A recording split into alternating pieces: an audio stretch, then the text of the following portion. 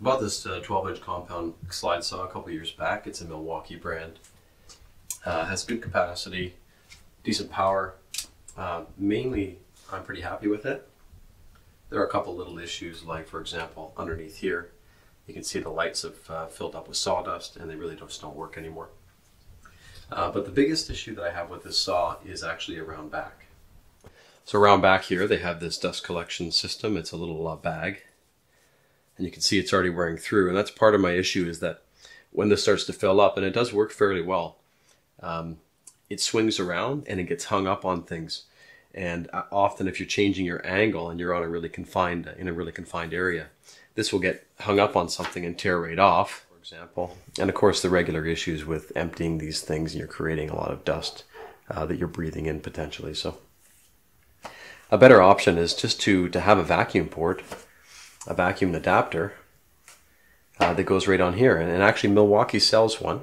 It's like $24 or $25 and then shipping on top of that. And I'm assuming it's a rubberized material like this one. But I have a better idea. It's something that costs a lot less for me.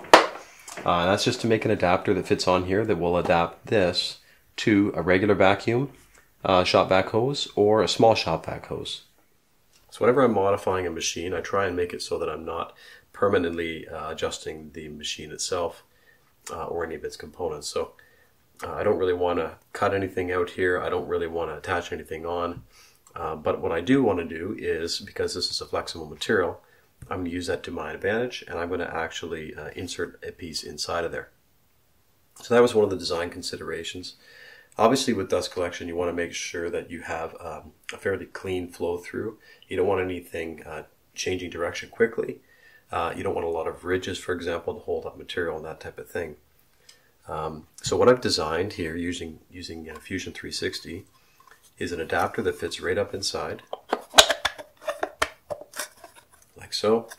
It's a very snug fit, and that will not come out just on its own. So that's a perfect connection. You can remove it if you ever wanted to, or replace it, for example, very simply.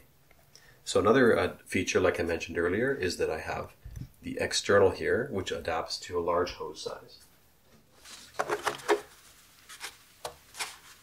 Now that external is actually tapered so that as it goes on further, it will get more and more snug, again, so that it will not fall off on its own. And the internal as well, if you have a small shop-vac. So what I've done to create this in Fusion 360 is use the loft command, draw the circle, and draw this kind of rectangular shape here, and then specify a path that it should follow in between, and that's the shape that you get. Of course, you want to refine that to make it fairly smooth, and a couple adjustments here and there.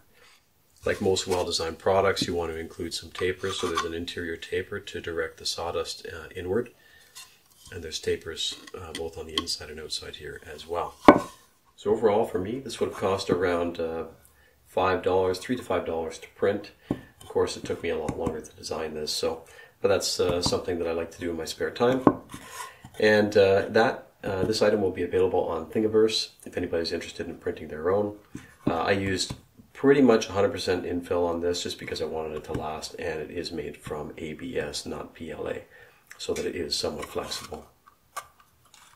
And you can see that here. That's just in case you were to drop the saw or something like that, that it wouldn't necessarily shatter into a million pieces. Mounting is as simple as connecting this piece back on. And I've made this directional because for me, I prefer for the hose to go to one side or the other. It doesn't necessarily need to be, and it doesn't need to be printed that way either.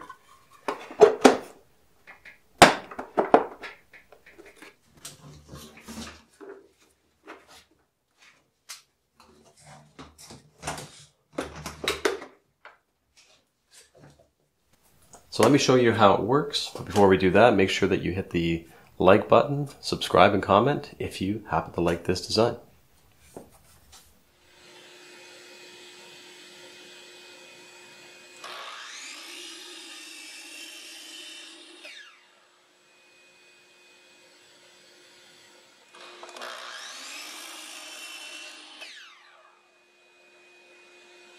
So the last great feature of this design is that you can take this hose right off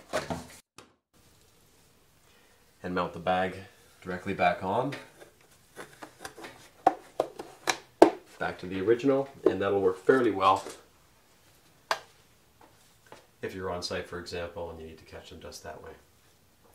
Hope you enjoyed the video. Thanks for watching. Catch you on the next one.